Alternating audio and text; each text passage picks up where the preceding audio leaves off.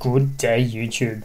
Today I'm doing just a bit of a quick fun RAM comparison video between MX Linux 21 on the left hand side here, so this is the XFCE edition, versus MX Linux 21 as well on the right hand side, but this is the KDE edition, otherwise known as the KDE Plasma desktop environment there.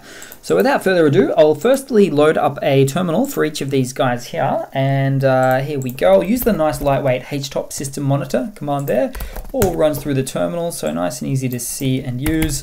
Punch up the graphics a bit for you guys there, but on the left hand side for the XFCE version we have about 500 megabytes of RAM, almost exactly on boot up, whereas on the right hand side we've got about 507 megabytes of RAM on boot up, which is pretty cool considering KDE Plasma is traditionally known to be a much more refined, more mature desktop environment.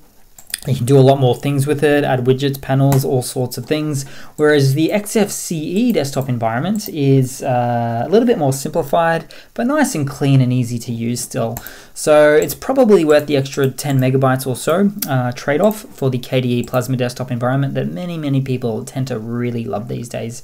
But hey, take all these videos with a bit of a grain of salt. So thanks for watching. Please leave a comment, subscribe, hit that like button, and I do hope to see all of you guys there in the next one.